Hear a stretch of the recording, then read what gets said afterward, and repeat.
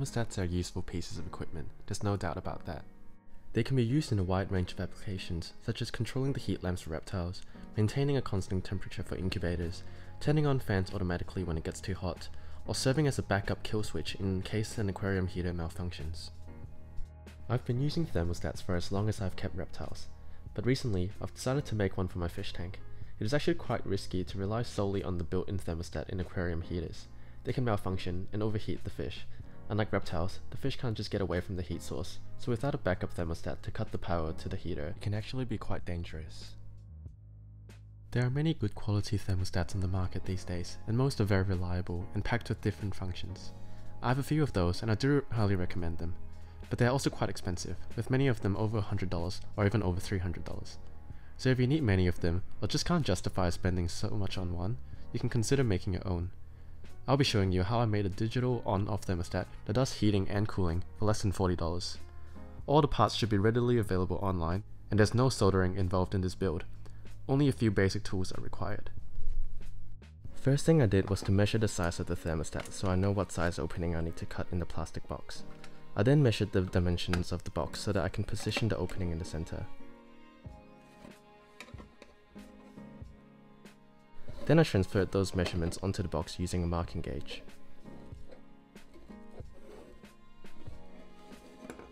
I drilled holes in the four corners of the rectangle I marked out, but I made sure to stay away from the edges as you can always file it back later.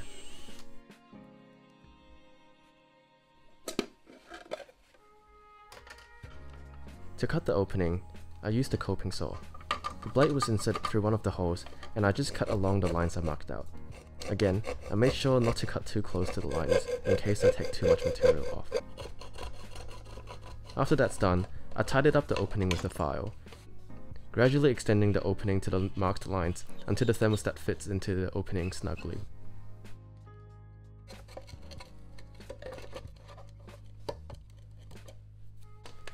I used a single length of extension cord for all the cables and wiring in this build.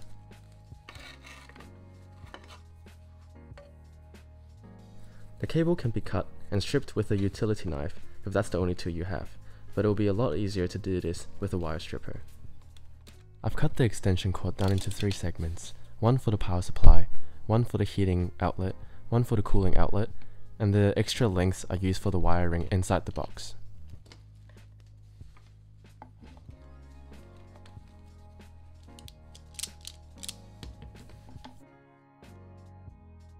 I drilled 3 holes at the back of the box for the power supply and the 2 outlets.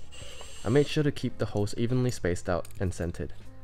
The holes are then expanded to the right size using a step drill bit to fit the cable glands.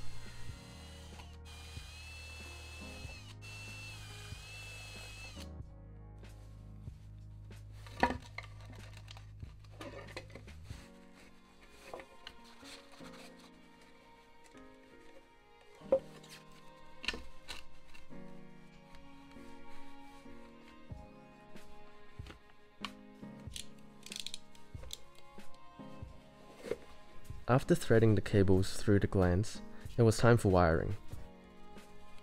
In order to prepare the wires, they will need to be stripped. Here I showed how I use a utility knife to do that.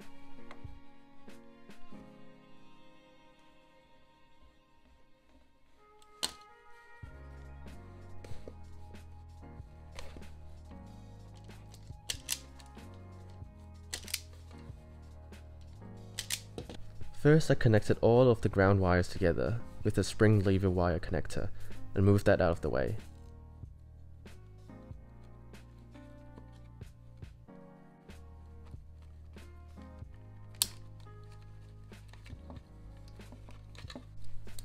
Then I connected the neutral wires together using the same method.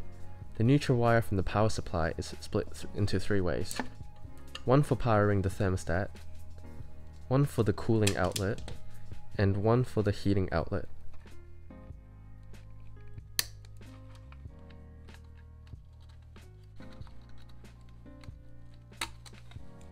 The live wire from the power supply is also split 3 ways, one for powering the thermostat, and the other 2 is connected to the thermostat so that the heating and cooling outlets can be switched on and off by the thermostat. And the circuit is finally completed by connecting the live wire from the cooling and heating outlets to the thermostat.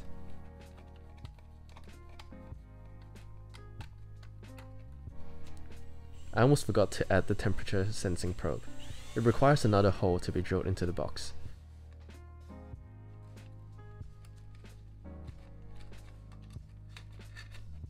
Since I don't have a cable gland to hold it in place, I tied a knot on the wire in the inside of the box so that the probe can't be accidentally yanked out. The probe is connected to the thermostat by the designated port just like the other wires.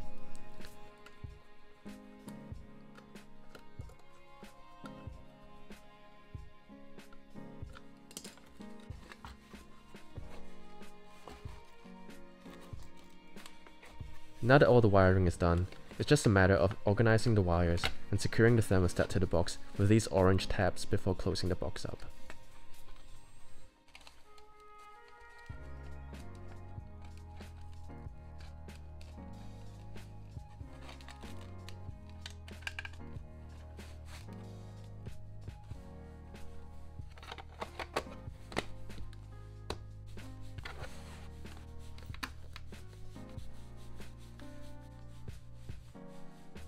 The last thing to do is to add a plug to the cooling outlet.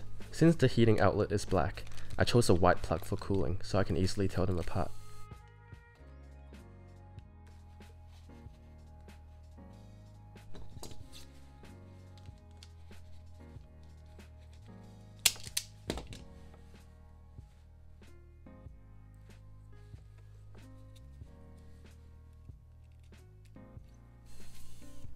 And just like that, I have an accurate and reliable thermostat to use. The different brands of STC thermostats might have slightly different configurations, so it is best to refer to the instruction manual, but this is how I program mine. I hold the settings button for 3 seconds, and it will show all the settings that I can change. I click up or down until it's showing the setting that I'm hoping to change. The first setting I'm doing is the temperature. This will be the temperature that the thermostat will work to achieve, whether it is by cooling or heating. I've set mine to 20 degrees. I click the power button to save the setting, and now I'm back to the home display. Now it's showing the actual temperature that the probe is sensing, but this time, the light is indicating that heating is on, as the thermostat is wanting to bring the temperature from 16 degrees to 20 degrees. The next thing I could change is to choose whether to display the temperature as Celsius or Fahrenheit. I've set mine to Celsius. CA stands for calibration. I would use this setting if I know my probe is reading a temperature that is consistently warmer or colder than the actual temperature that I'm trying to achieve. I'll leave it at 0 for most of my applications. PT is the compressor delay. Some devices are not designed to be switched on and off constantly. They may need to be rested for a while before turning on, or you might need to run it constantly for some time before switching it off. This is the setting that allows you to set a time delay to prevent damage to those devices. I don't use anything like that, so mine is set to 0. Finally, the DS setting is the difference set value. This is like the temperature tolerance of the thermostat. The higher the value, the wider the temperature will be allowed to fluctuate. This is quite a useful setting to play around with. For example, setting this temperature to the lowest, which is 0.3 degrees, means that my temperature would be held between 19.7 degrees to 20.3 degrees. But what this also means is that there will be a lot of fine-tuning so that the heating and cooling will be frequently turned on and off to keep this temperature constant. And this might shorten the lifespan of some devices. I set mine to 0.3 for my fish tank, since it's just as a backup thermostat acting as a kill switch, but for my reptiles, I would set it somewhere between 2 to 3 degrees, as a bit of temperature fluctuation is natural and won't harm them. To finish this video, let's see it all in action. I'm connecting a heat lamp to the heating outlet and a computer fan to the cooling outlet.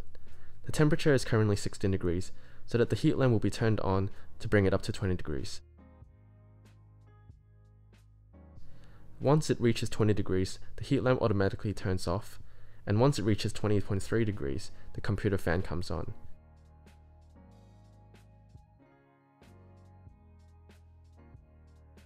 And when the temperature goes back down to 20 degrees, the fan turns off.